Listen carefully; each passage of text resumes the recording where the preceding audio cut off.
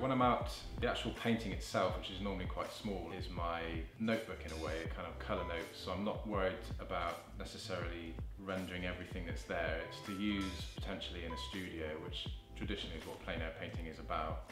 I'll do sketches sometimes, just make notes about the colour if I haven't got time to paint. It's difficult not to get caught up in trying to copy everything that's there. So it's about taking what interests you.